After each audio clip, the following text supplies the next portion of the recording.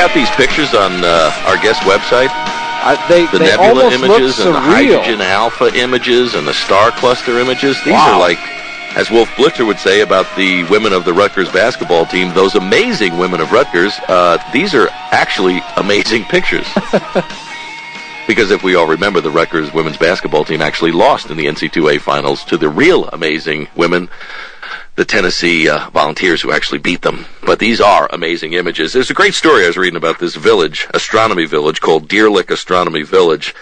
The Disassociated Press ran this on October 28th, and it was the brainchild of our guest, Chris Hetledge, who is an amateur astrophotographer and co-founder of Deer Lick Astronomy Village. Mr. Hetledge, welcome to the program.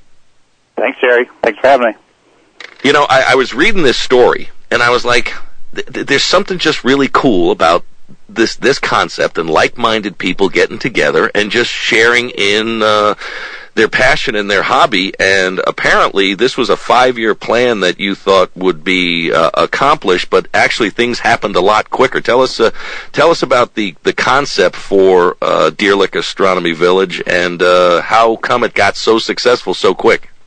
Well, sure, thanks. Yeah, it's actually a fairly interesting project. A group of friends of mine live in Atlanta, big city lights, have a very hard time, visually seeing stars or doing any type of photography, which is what I enjoy doing. So we set out to find some property out in the middle of nowhere, central Georgia, where the skies are fairly dark. And we couldn't really find anything of significant size of, an acre or two is what we were looking for. All we found was large plots of land, 100 acres or so. So we decided to subdivide the property and see who was interested in possibly going in and purchasing a lot of land. And now what we have is a real community. Like you said, it's a group of guys that all, get together and have a shared interest in astronomy. It's kind of cool. Is it a full-time community, or is it like the place you go on the weekends? Most of the folks out here are weekend-only people, and we come out when the skies are clear, when it's the moon's not up, and when there's a good chance of actually seeing something interesting. Wow! Now, do you guys have water? Because I know that's a little bit of a problem down there right now. Yeah, it is. All of us have wells, so we dig down deep. We don't have to share our water with Alabama or Florida.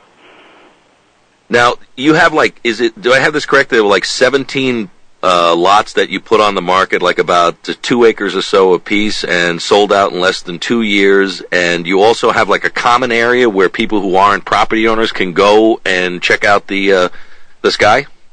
There's actually 3 parts of the community. There's a large 10-acre field that people can come out and camp for the weekends, bring their telescopes, just camp out of their car or pitch a tent. And we also have large star parties. A couple of weeks ago, we had about 150 people out on our field, camping out, using their telescopes and cameras and taking pictures and such. We also lease lots, which are with folks that just want to maybe build a small observatory on a small piece of land and sort of build their dream observatory just for weekend getaways. And then we have these larger lots, which are 2-acre lots, where people are building cabins and larger observatories. Those are popping up as well. And like you said, we sold out all 16 lots, and actually have decided to develop another 10 lots in our community because the popularity has been so strong. Nice. The website is deerlickgroup.com, right? I'm sorry? Deerlickgroup.com is the website? Deerlickgroup.com, yep. Hoping maybe Dennis Kucinich might come out and hang out and look up and find some UFOs maybe someday. Hey, a lot of other people have also said there's something else out there. I mean, I'm not going to try and discredit Buzz Aldrin or Story Musgrave and a lot of others. I got a lot of buddies that are in the astronaut program, and these are people with 3 degrees. They speak 19 languages. Real modern day pioneers, and they're trying to make this Dennis Kucinich look like he's some kind of a nut, which he can do on his own without having to talk about UFOs. If anything, he's consistent, but. What is it about astronomy? I mean, every night I'm outside and I'm looking up, and when my astronaut buddies are over, they say, that's so-and-so, that's so-and-so, and, that's this, and it's kind of cool to look at, but what is it about astronomy that gets people to want to set up their own village and just hang out and look at the stars? Well, I think part of it is just, having a bunch of folks that have a common interest in something, and when you get people together like this, and typically astronomers amateur astronomers will go out all by themselves in a field by themselves or in their backyard by themselves. And so I think there was really a demand for bringing like-minded people together, and I think that's probably been the strongest thing. But there's so much to see out there, and when you start pointing some of these high-tech telescopes that are out there these days, and the camera technology that's out there to photograph these deep space objects, it's just absolutely amazing what we see out there, and every weekend is really an experience. I had an opportunity to see a lot of cool images from JPL, the Jet Propulsion Lab in Pasadena, because a lot of the backdrops that we used in my TV series Babylon 5 were actual images provided to us by JPL. Amazing. It's just incredible what's really out there to see. You look at them and you almost go, and I'm looking at your website, Hetlage, HETLAGE.com, and I'm looking at like these nebula images, and they look so amazing that they almost look fake. Yeah, and those are actually fairly large objects in the sky. It's just that they're so dim. Most of those are larger in visual size, than the moon. But they're just so dim. You just can't see them, and it takes a long exposure photograph like that, 8-10 hours long, to really capture that much of the object. 8 or 10 hour long exposure for one photo? Some of those are 3 or 4 night efforts. Really? I got about 15 seconds left, Mr. Hetlage. Are we alone?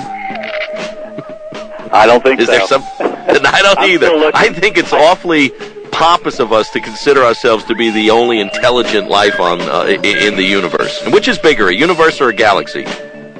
Oh, the universe has millions and billions of galaxies. Wow.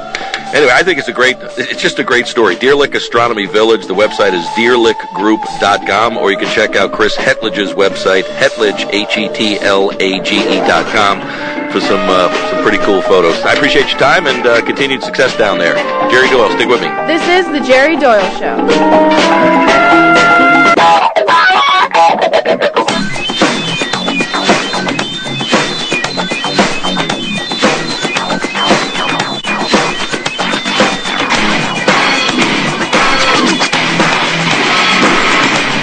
Do you have a telescope?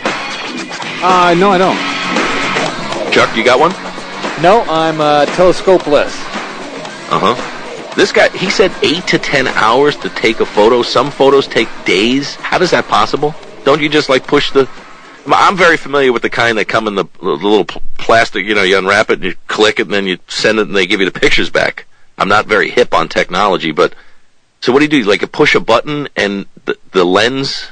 Yeah, it's stays open for 8 to 10 hours? It's like taking a long exposure with a high-tech camera. But, it tracks the object across the night sky, with a little computer that's actually hooked up to the telescope. This sounds expensive. Oh, yeah. Yep. Big time. I bet you it is. And the telescopes, I'm looking at some of this. Bye, Mr. Hetlage. What a large telescope you have. These are not just your entry-level pieces of equipment, are they? No.